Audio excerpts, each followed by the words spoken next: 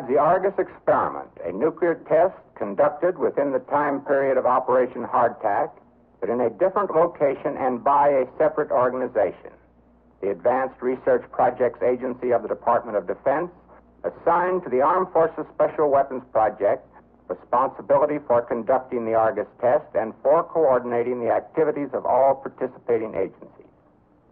This motion picture can serve a dual purpose. It will be my preliminary report to the Advanced Research Projects Agency, and it can serve as an orientation for those previously unfamiliar with Argus. For this reason, the report includes a discussion of the background as well as the execution and findings of the project. More detailed written reports are, of course, being prepared. To administer Argus, a special weapons test project was organized within AFSWAP to function under command of Rear Admiral Lloyd M. Mustin. Admiral Mustin also assumed personal command of Task Force 88, created to carry out the seaborne phase of the operation.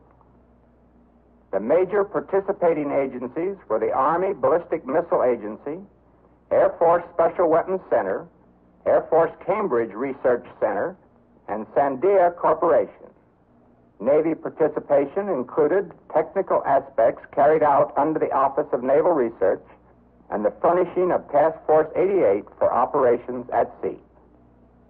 To explain the nature of Argus and its background, I will call on Captain William Wallace, USN, who was Senior Technical Staff Officer of the task force, as well as Chief of the Analysis Division of AFSWAP.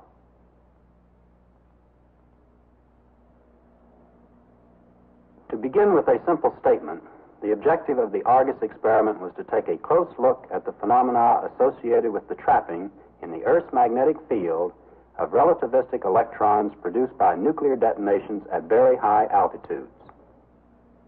It was necessary to learn the governing parameters of these phenomena so we could make reliable estimates of their military importance.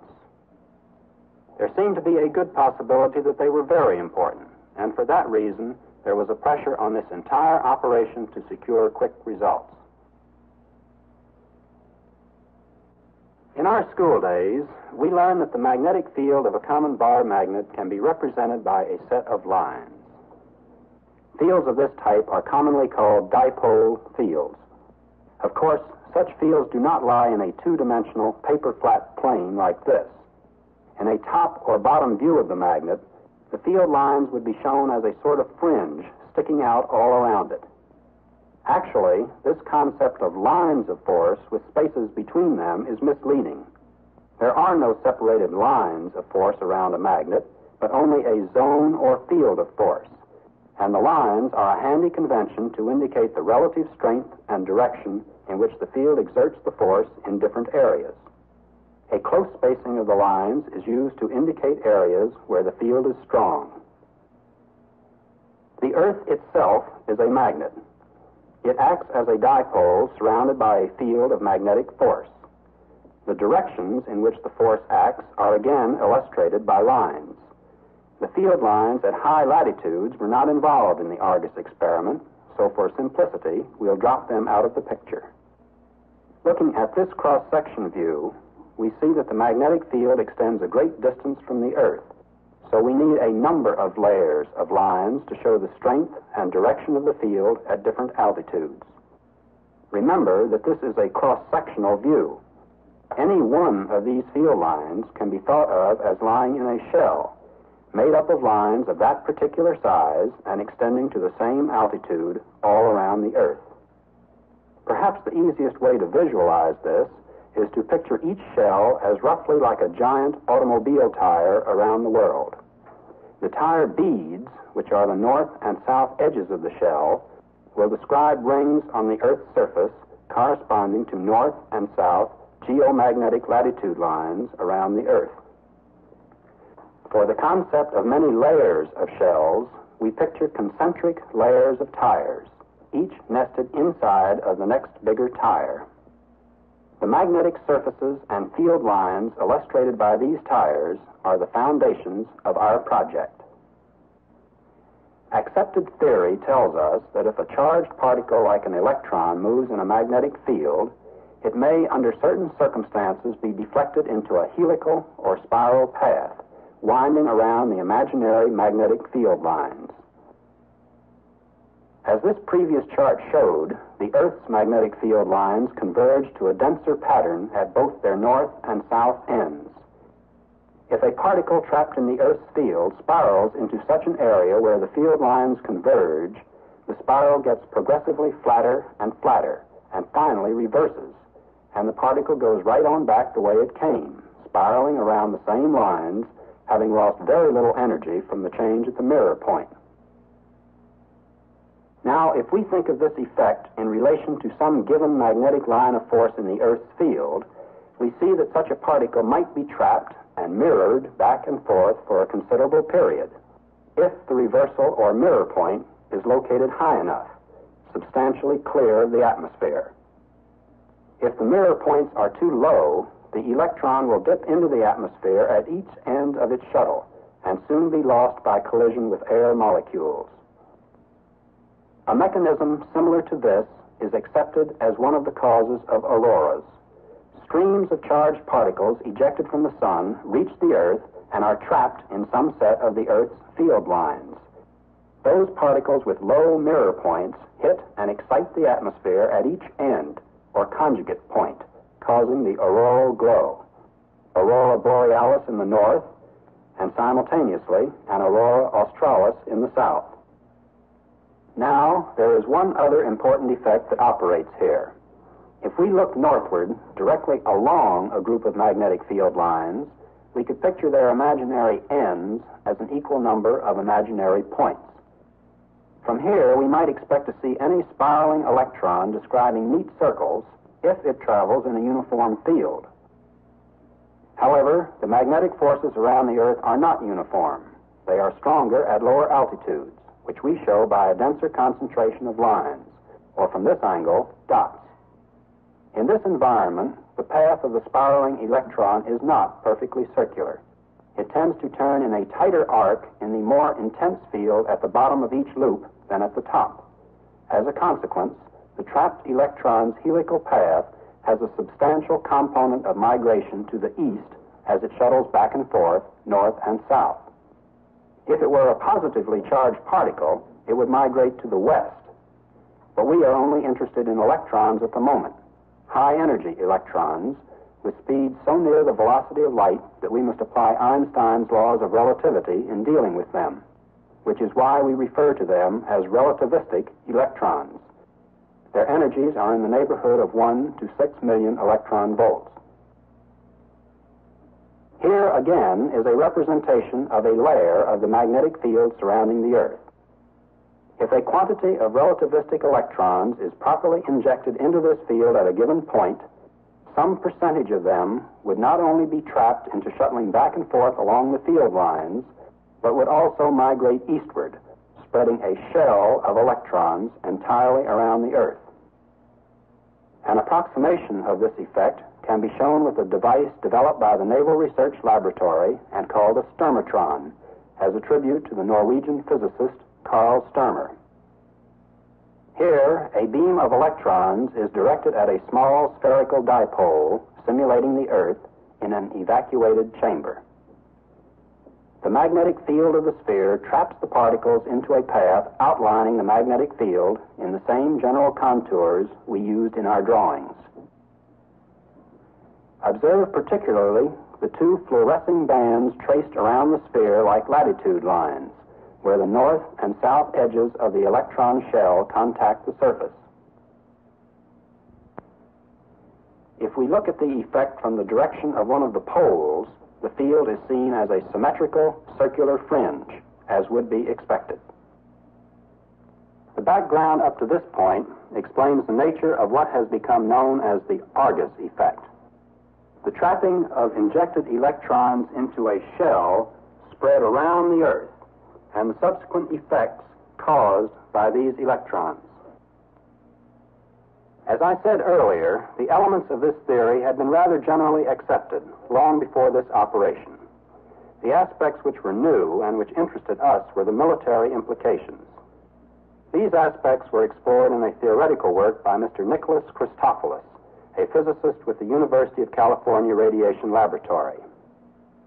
It was pointed out that the explosion of nuclear weapons at a proper height above the Earth could inject into the magnetic field a large quantity of relativistic electrons derived from beta decay of the fission products. Christopoulos predicted that the trapped electrons would, as a consequence of their spiraling flight, emit a form of synchrotron radiation. A simpler name for this is radio noise, with a very wide band or white noise spread of frequencies. Now suppose we have an anti-ICBM radar looking north here to watch for any enemy missiles coming over from that direction. Next, suppose that an enemy, just before launching his missiles, detonates enough high-yield, high-altitude fission weapons to spread a shell of noisy electrons all around the world. Electrons emitting radio noise in the frequencies our radar uses.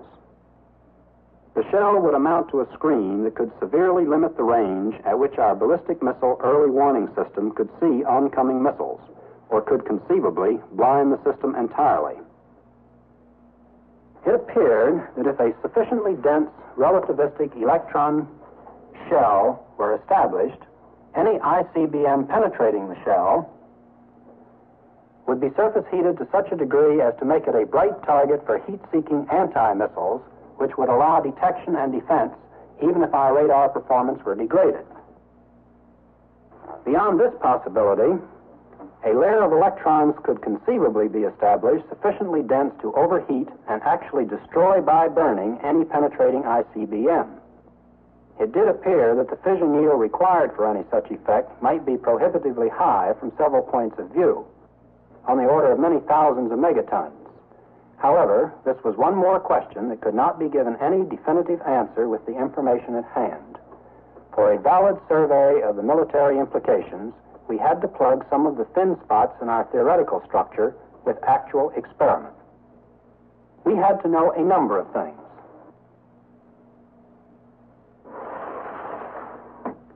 First, did the Argus effect, the trapping and shuttling and electromagnetic noise generation of the high-speed electrons, actually occur as we believed?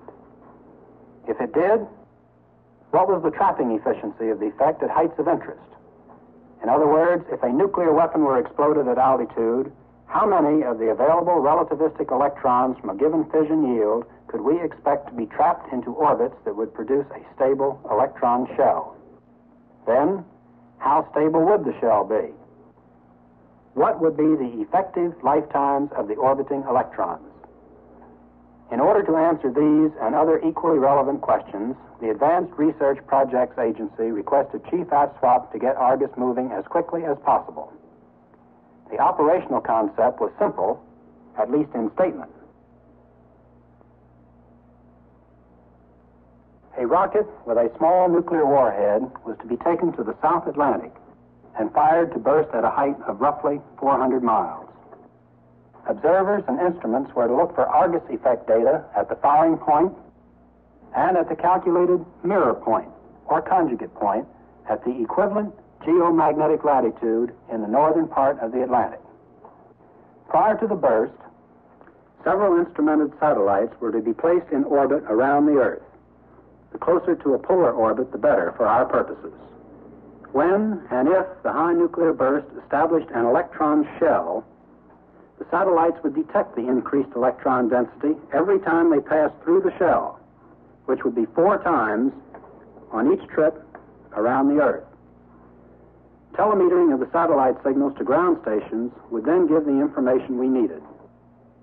Still another program was to utilize instrumented high-altitude sounding rockets to telemeter data obtained by passing through the shell, either from below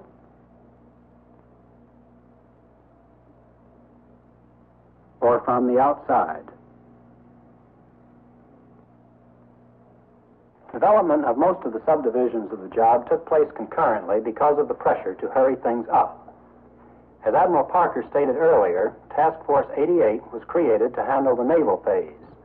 A test project headquarters, designated Task Group 88.6, was established in the Pentagon. The vehicle selected to deliver the warhead was the X-17A, a three-stage solid propellant rocket which had already been thoroughly tested and proved as a vehicle for Air Force and then later Polaris nose cone re-entry tests. The launch ship was the USS Norton Sound, based at Port Hueneme, California. She is a seaplane tender converted to a missile ship and required little modification for X-17A launchings. Before leaving for the South Atlantic, Norton Sound took 4 X-17As out for test firings in July off the California coast. This was both to work any bugs out of the equipment and system and to provide experience for the launch and tracking crews. The rocket's third stages were equipped with beacon transponders for radar tracking purposes. Their dummy warheads contained instrumentation to telemeter performance of the arming and firing system. Shot number 1 went off well. Stabilized by the small spin rockets belted around the first stage, the rocket reached altitude successfully. Note that the spin rockets fall away from the main rocket body as soon as the rotation is established. Rocket number 2 launched satisfactorily, but broke up in flight with wild veering. Rocket number 3 also broke up in flight. It was concluded that the induced spin rate was coinciding with the resonant frequency of the vehicle in the new configuration used for this particular project. To eliminate this source of trouble, the spin rockets were omitted from rocket number 4, with a hope that the consequent increase in dispersion would be acceptable. The cure worked, and rocket 4 flew satisfactorily, reaching a height in excess of 300 nautical miles. Incidentally, for convenience and consistency, we will use nautical miles as our dimensional unit throughout this report. After these trials, Norton Sound returned to Port Hueneme. 3 operational X-17A rockets, the nuclear warheads, and other general supplies were loaded aboard. Then the ship departed for the South Atlantic launch rendezvous, which was designated as Point Lima. The route selected for maximum security cover was down the west side of South America and around Cape Horn, then east to Point Lima. August is midwinter and cold in the South Atlantic. No routine activities such as whaling are likely to bring ships into the area at this season. This remoteness contributed to the security of the operation.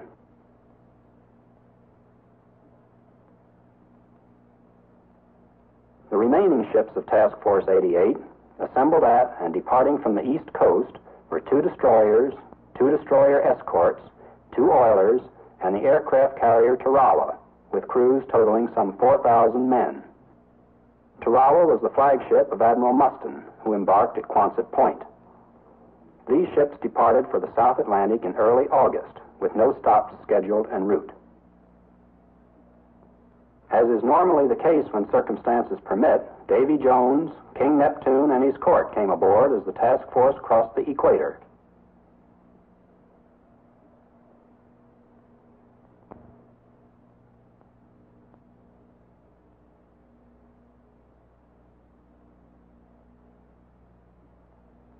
A number of minor sentimental touches were devised to bring the dignity of the occasion forcefully home to the new boys, the pollywogs, making the crossing for the first time.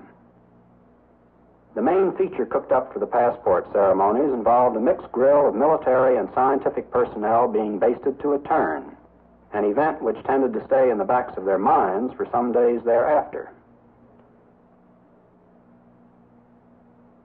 Proceeding southward, the timing of the ship movement was such as to bring the East Coast contingent to Point Lima at the same approximate time that Norton Sound arrived there.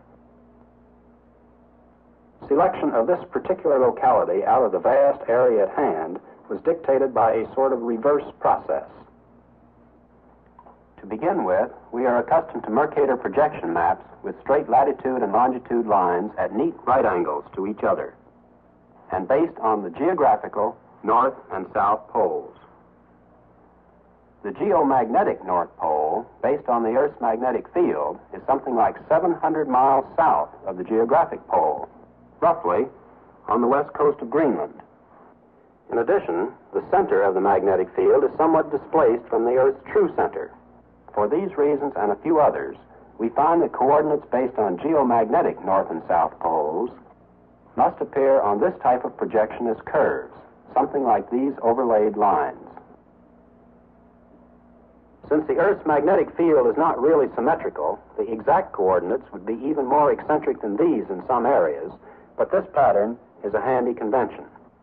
Notice that the geomagnetic equator dips quite far south in the Atlantic.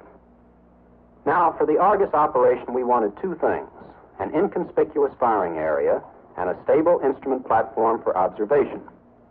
These requirements could be met by the choice of the Azores for an observation base and the South Atlantic for a firing area. Working from the fixed Azores location as one end or conjugate point of a given set of magnetic field lines, the other end fell in an area a bit south of Gough Island, roughly as far south of the geomagnetic equator as the Azores are north of it. This southern conjugate point, then, more or less automatically became the firing point. During the time of the task force preparation and move to Point Lima, the other requirements for the operation were also being pushed. I mentioned earlier that artificial Earth satellites were scheduled to do a major portion of the work in locating any electron shell we might succeed in establishing. In this plan, Army's Ballistic Missile Agency was to launch two satellites, Explorer 4 and Explorer 5. Explorer 4's telemetering instrumentation of two scintillation counters and two Geiger counters was designed to count and report particles in four different energy ranges, with thresholds for electron energies at about 30 keV, 600 keV, 2.5 MeV, and 5 MeV. The backup satellite, Explorer 5, would have contributed valuable supplementary data, but it failed to go into orbit when the launching attempt was made. On July 26th, however, Explorer 4 was launched from Cape Canaveral and went into orbit successfully. It became the workhorse of the whole project from the standpoint of telling us what was happening. As a starter, it accumulated a great deal of valuable background data between the time of its launching and the first Argus shot a month later. As I mentioned earlier, a satellite reaching high enough latitudes will go through an electron shell 4 times on each pass around the world. If its location at given times can be accurately determined from good ephemeris data, then the time at which it telemeters a report that it is passing through a zone of high electron density will tell us accurately where that zone is. Explorer 4 had a diagonal orbit reaching to about 51 degrees north and south latitudes. For explanation purposes, we can think of this orbit as a more or less fixed and unchanging ellipse, with the world rotating once a day inside of it. It took the satellite something like 2 hours for each pass around the world. During the time of each trip, then, something like 2,000 miles of equator would rotate under the orbit. As the satellite comes around on its next pass, this part of the world will lie under the orbit. 2 hours later, this part. In this way, in time, the satellite would scan the area over the entire world, with the exception of the regions above and below its highest latitudes. Only a satellite with a roughly north and south orbit could have scanned those areas.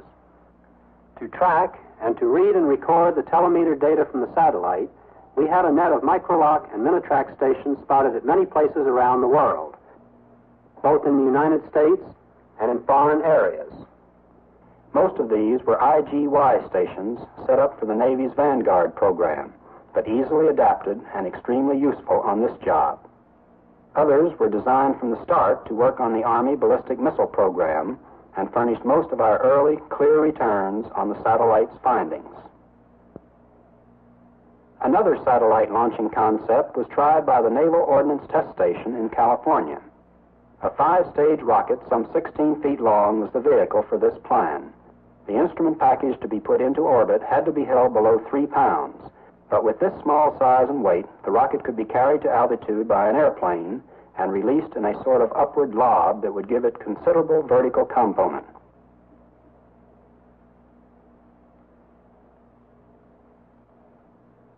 motors would begin to fire to take it on up and over into a low orbit path. The fifth stage motor had a long delay, being timed to ignite after the rocket had gone halfway around the world, so that the rocket kick of the reversed fifth stage would be in the right direction to accelerate the instrument package into a higher and more stable orbit. 6 vehicles for this economical concept were assembled and tested, but various difficulties prevented the achievement of stable orbit by any of them at this stage of the concept development. Still another means of searching for and sampling the Argus Electron shell was the Air Force Special Weapons Center program based on sounding rockets. Firing sites for this program were located at Patrick Air Force Base, Florida, Wallops Island, Virginia, and Ramey Air Force Base, Puerto Rico. These 5-stage rockets were designed to reach altitudes like 400 miles and were instrumented to count particles with energy thresholds ranging from roughly 0.2 MeV to 5 MeV and telemeter the findings to ground stations. Instrumentation for ground observation of Argus effects was the responsibility of the Air Force Cambridge Research Center.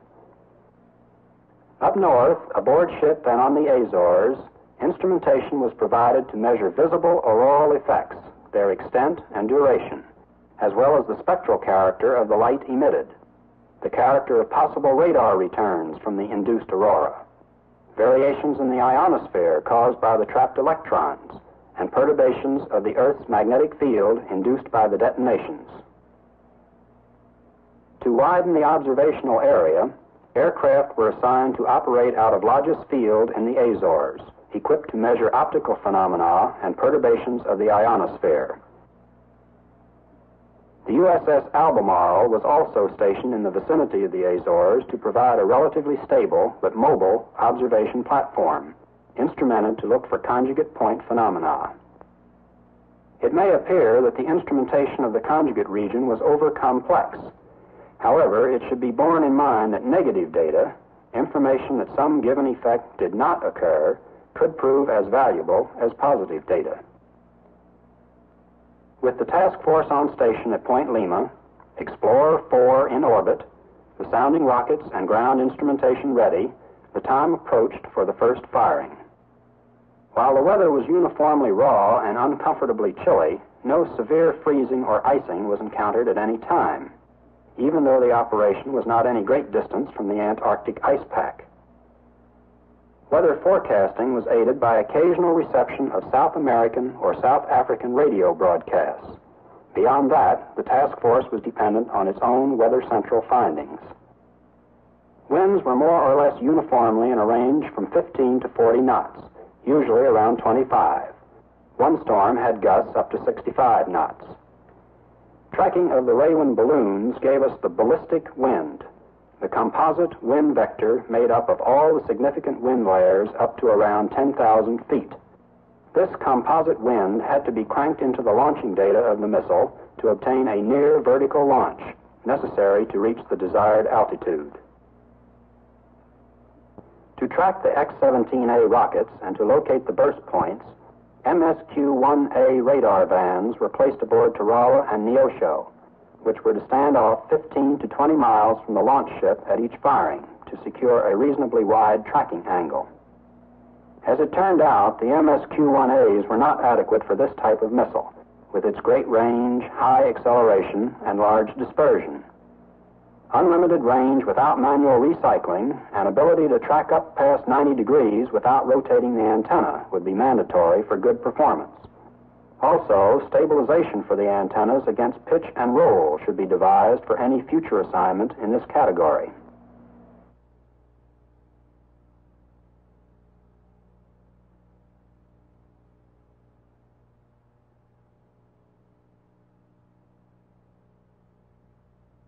The shipboard launch environment made it impractical to use the normal practice of firing exactly at some pre-selected instant. Instead, when the firing keys were closed, command was taken over by a stable element, which would not close the firing circuits until a preset combination of pitch and roll had been obtained. For this reason, it was never possible to determine ahead of time just how many seconds there would be between the manual firing command and the actual launch. About 3/4 of an hour before zero time, Tarawa launched photographic and observation aircraft to climb above the heavy cloud layer and watch for burst phenomena. With the aircraft on station and arming procedures begun, all hands were sent under shelter for protection against vehicle malfunction or falling stages. Minutes later, the firing keys are closed and the stable element takes over. Approximately 2:30 a.m., 27 August 1958. This was the first known firing of a rocket missile with a nuclear warhead from a naval vessel. It was the first known instance of any type of nuclear weapon being fired from any vessel by any means. With the rocket launched, Norton Sound broadcast buzzer away. Tarawa, at 0 + 60 seconds, notified the aircraft 6 minutes to flashlight, and then counted down the minutes while the aircraft turned on their cameras at scheduled times. Some 7 minutes after the launch, shipboard watchers saw a horizon-wide flash brighten the cloud layer. One aircraft observer who was above the clouds saw a yellow-white flash wider than the full moon, a wide, pale reddish ring, and then greenish auroral streamers running magnetic north and south and persisting for some minutes. That was shot one. Our radar records were inadequate to position the burst any more accurately. It was assumed that the trajectory had been too low and that the third stage had probably not fired. It seemed questionable whether the low burst height would fulfill Argus effect requirements unless convection raised enough fission products to heights where their beta decay electrons could be satisfactorily trapped. Our best guess as to where the conjugate point of the burst would be found was somewhere in this area below the Azores group. If the Argus effect electron shell defined by these conjugate points were set up around the world, we hope to locate the northern edge of the shell running parallel to the geomagnetic latitude lines belonging to this region, though not necessarily on top of this particular sample line. After the shot, there were some inconclusive reports of an aurora sighting and of a radar return in the cloudy Azores area, and that was all from there. Returns from the high-altitude sounding rockets at Wallops, Patrick, and Ramey were doubtful or negative at that time. However, a quick-look readout from the Army Microlock station at Huntsville, Alabama, indicated a band of increased particle count some 200 miles thick and 2 to 5 times background in areas high above Haiti, Mexico, and Baja California. By extending the magnetic field lines running through these spots down to where they would intersect the Earth's surface, we derived what we called ground intercept points. It was reassuring that these points lay along a line close to and roughly paralleling the geomagnetic latitude lines where we expected to find them. It indicated that we had indeed trapped electrons in the Earth's magnetic field. However, because of the negative results from other projects and the low altitude of the burst, Task Group 88.6 headquarters concluded that a second shot was required. In order to put the conjugate point farther north so that observers would be under the expected phenomena and be able to get better measurements, it was recommended that the launch be made from a point farther south than before. Task Force 88 was standing by in the South Atlantic during these deliberations. Fuel to last out any reasonable operational period was no problem because of the presence with the force of the Oilers Neosho and Salamone. When the word for shot number 2 came down, the ships moved to a point approximately 200 miles farther south. After a wait of 1 day on account of high winds, the second X-17A was launched at roughly 3 a.m. of 30 August, the third day after shot 1. The burst was a very bright flash to those on board ship, even through an obscuring cloud layer. Observers in Tarawa's aircraft were above the clouds and reported a bright flash and a brilliant yellow area expanding to perhaps 15 degrees across, deformed within minutes to a yellowish streak running magnetic north and south across 50 or 60 degrees of sky. The radar returns on the missile flight were again incomplete. There was heavy clouding at the northern conjugate point, and neither Albemarle nor observers at ground stations saw any significant visual or radar returns. Then Explorer 4 data began to arrive from Huntsville, reporting that a high-energy electron shell had again been established. Plotting the ground intercepts to locate the northern edge of the new shell, it appeared that the line fell almost on top of the Shot 1 line. Preliminary reports from the station at Torrejón, Spain, tended to confirm this puzzling news. The situation was rather upsetting. Since Shot 2 had been fired almost 600 miles farther south than Shot 1, its conjugate point should have been almost the same distance further north than number 1's. But they were almost together. There was a hold on the operation for another 5 days while Task Group 88.6 took a closer look at the information. The uncertainties of Shot 2 made planning for a decisive Shot 3 quite difficult. It appeared possible that the satellite was still reporting the presence of Shot 1 material, and that Shot 2 material had somehow been overlooked on the tapes. Even so, it was difficult to know where to look. At this point, Albemarle was sent south of the Azores to see if any effects could be located there. Nothing significant was found. It was tentatively decided to leave Albemarle there, send the Air Force C-97 to look northward, and fire number 3 from a point still farther south than number 2. A complicating factor during this time was that one of the sounding rockets fired from Wallops Island right after Shot number 2 had reported a zone of strong activity well to the north of Shot 1's shell. This report led to a closer scrutiny of the satellite reports. It was finally determined that an ephemeris error had accumulated since Shot 1 to a total of almost 2 minutes, putting our determination of the satellite's position off by that much. Correcting for this moved the ground intercepts northward by some 500 miles, and we were in business again. This was more like what had been expected. I would like to point out again, however, that this sample geomagnetic latitude line is only a first approximation, and our results should not be expected to parallel it exactly. The launch point previously selected for Shot 3 was kept, and Albemarle was moved up to look for conjugate point effects to the northwest of the Azores. Shot 3 was fired roughly 2 hours before midnight, 6 September. There were no clouds, and the flash of the explosion 7 minutes later was clearly visible to observers in the task force, as well as to those in the observation aircraft. The flash was extremely brilliant. Then, in a second or so, a bright yellowish band streaked some 40 degrees across the sky toward magnetic south.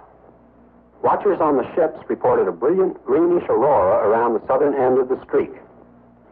This time, the sky was also clear up north, and Albemarle reported seeing a mild auroral glow, about 6 degrees wide, bearing approximately 280 degrees true. Furthermore, the ship's radar found a 30 megacycle echo on the same line and lasting half an hour, some 400 miles away.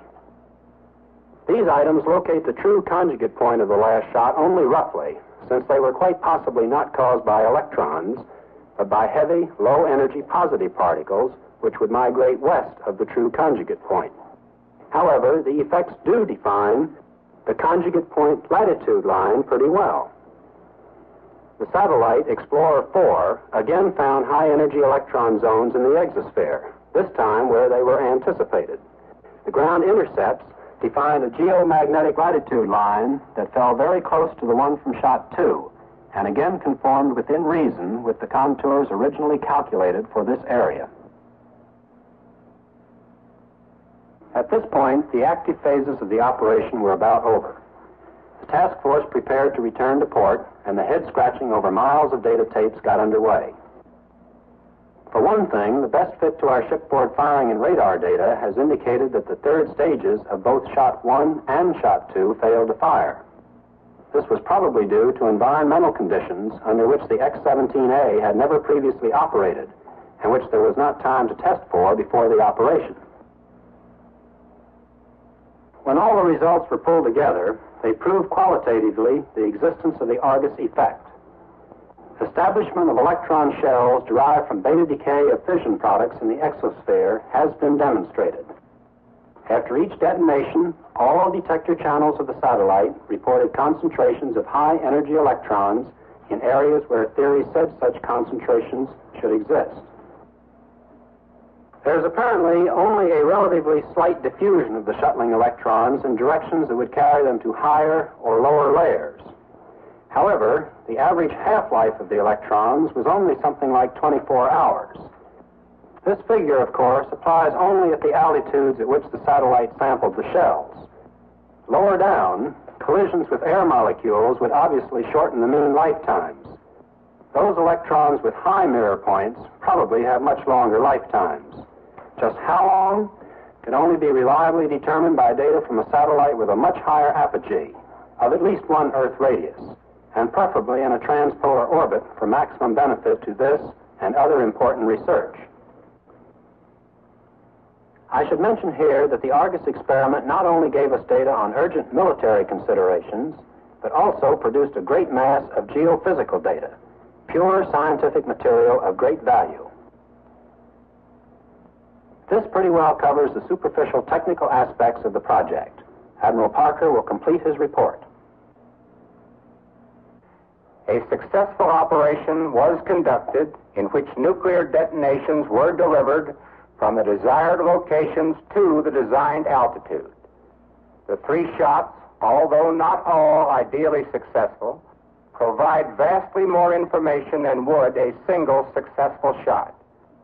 Good definitive data were obtained on Explorer 4 instrumentation for all 3 shots as a function of electron energy, as a function of time, and at various locations around the Earth.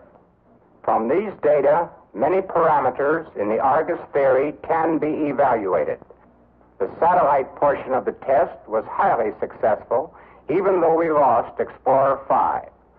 In addition, it appears that the sounding rockets obtained data at locations and times which will supplement the satellite data. The stations of the ground instrumentation program in general obtained the data for which they were designed, although the locations of the conjugates for the 3 shots were not as well defined as we had hoped for. It appears that extensive theoretical study is required to determine the electron trapping and spreading mechanism. It is not clear just why the lower altitude shots were able to produce significant Argus effects. However, from the overall results, the military implications and applications can be evaluated. Argus was a large and complex project, a worldwide laboratory experiment. It was undoubtedly the largest scale single geophysical experiment ever programmed. Yet it was carried out under the considerable handicap of a top-secret restricted data classification. This was imposed mainly by political necessities and maintained so successfully that very few of the actual operational personnel ever knew the relation of their activities to the whole Argus experiment. From the angle of the pressure of time, we can point out with pride that Argus was examined, approved as a project, assigned, prepared for, and executed in only 5 months. This in itself was a substantial achievement by all hands. This concludes my report on the Argus experiment.